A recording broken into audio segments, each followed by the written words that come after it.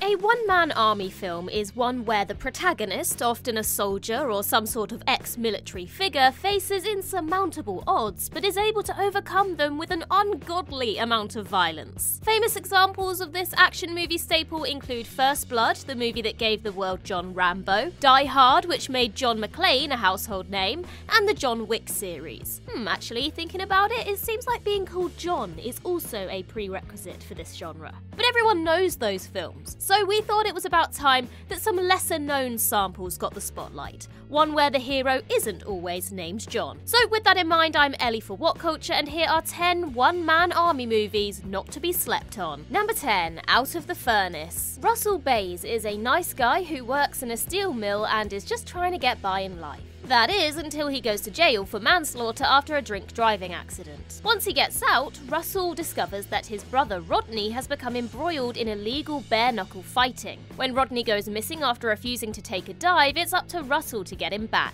This is Out of the Furnace, a 2013 flick directed by Scott Cooper, who would go on to helm the fantastic supernatural horror Antlers. Though it takes a little while to get to the bit where Christian Bale tears through bad guys like they were made of string cheese, once it does, Out of the Furnace is a mile a minute full of great action set pieces backed up by compelling performances from all involved. The brotherly relationship between Russell and Rodney is a nice touch, and not one usually explored in these sort of films, as both Christian Bale and Casey Affleck are very convincing in their love for each other. Now, if only it had been Ben Affleck. This film would have had 2 Batmans in it. Number 9, The Man from Nowhere. In 2010, the biggest film in all of South Korea was a bloody action thriller starring famously selective actor Won Bin. The Man from Nowhere places Won into the shoes of a pawn shop owner who finds himself in deep trouble. When a friend of his pawns a large amount of opium for safekeeping in his shop, the drug dealers come after her and kidnap her young daughter. With his only friend's family in danger, it's up to Cha to kick some backside and get the girl back.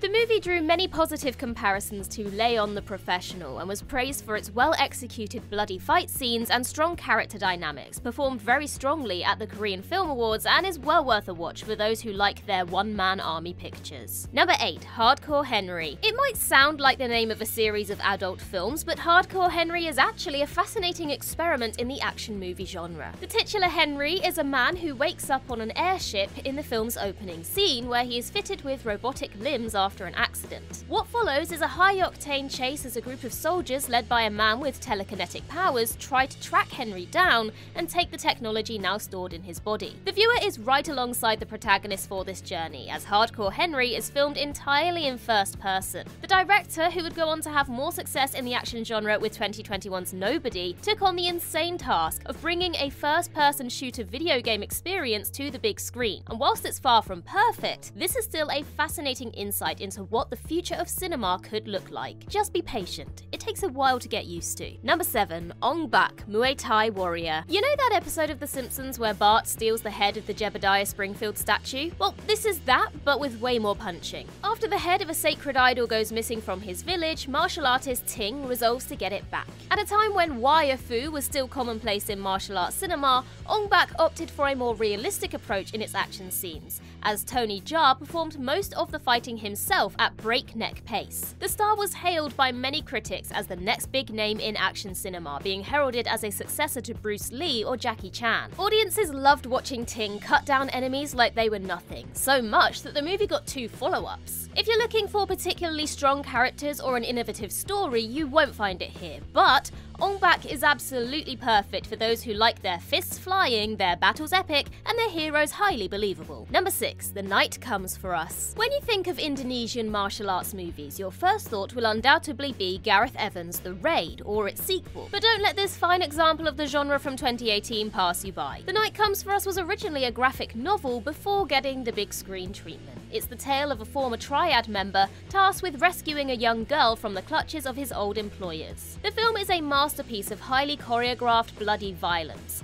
and the character takes no prisoners when it comes to keeping his charge safe. Though definitely too gory for some, The Night Comes for Us is a fantastic choice for anyone who prefers the more extreme end of action cinema. Number 5. Upgrade. The twist in this one-man army story is that the man in question has very little say in the destruction he causes. In the not-too-distant future, Gray Trace is left paralyzed after gunmen attack his car and murder his wife. After sinking into a deep depression, Trace agrees to have a revolutionary computer chip implanted in his body. He regains the ability to walk, but at a price. This is Upgrade, a 2018 Australian-American sci-fi action film from Leigh Whannell, the man behind Saw, Insidious, and the 2020 Invisible Man. The premise is that STEM, the chip inside Gray, persuades its host to enact bloody revenge on his wife's killers, which he is able to do through his technologically augmented body. Basically, Gray is a robo-ninja now, and it's cool as hell. Instead of simply relying on its great concept, which lesser movies may have done, Upgrade has a genuinely compelling narrative full of twists and turns,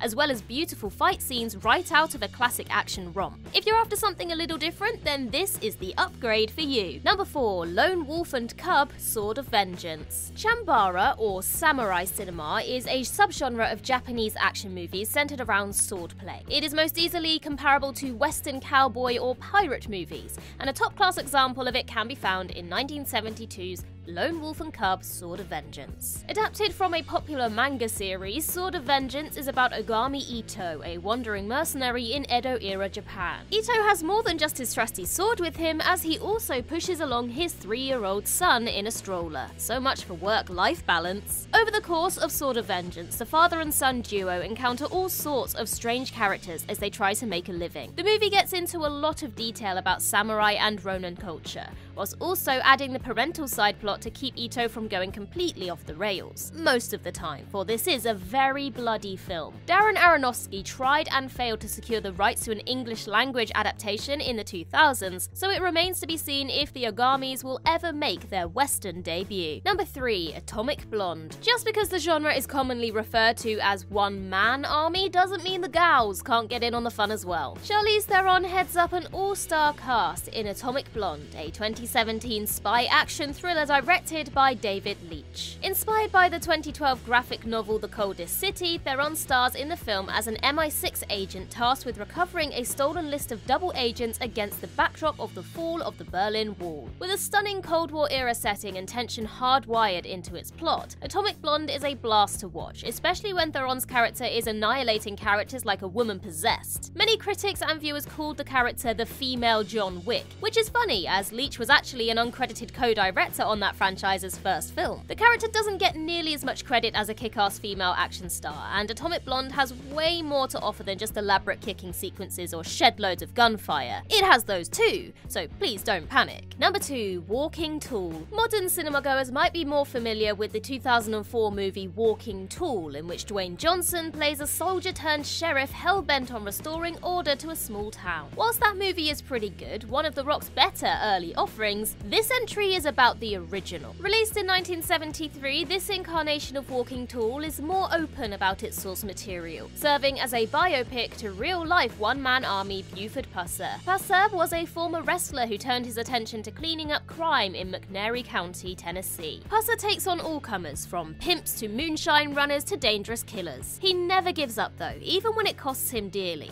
which some would call brave, whilst others would no doubt prefer the term stupid. What makes Walking Tall so good is its main character's dogged determination to do the right thing. He is so bent on achieving justice at any cost without ever seeming corny or inauthentic, possibly because he brutalizes a lot of people on his quest for peace. Sometimes you just gotta do what you gotta do. Number 1. Sisu. Taking its title from a Finnish concept meaning stoicism, 2022's Sisu pits ex-commando and gold hunter Atami Korpi against that most classic of movie villains, the Nazis. Korpi strikes it big when he discovers a large gold reserve, only to find himself caught in the middle of the Nazis' scorched earth retreat from Europe. With his livelihood and his trusty horse and dog at stake, Korpi must withstand the war machine and put his own Sisu to the test. This is not a film for the faint of heart, as it takes absolutely no prisoners when it comes to blood and guts. Korpi is ruthless in dealing with the Nazis, which is kind of fair enough, let's be honest. And you get the idea that the director is intentionally pushing the boundaries of what is acceptable to show in an action movie. With a strong central performance, an intriguing historical setting, and enough blood to turn the entirety of Lapland red, Sisu is a one-man army class through and through. Also, it has a cute dog in it, which is always a nice bonus.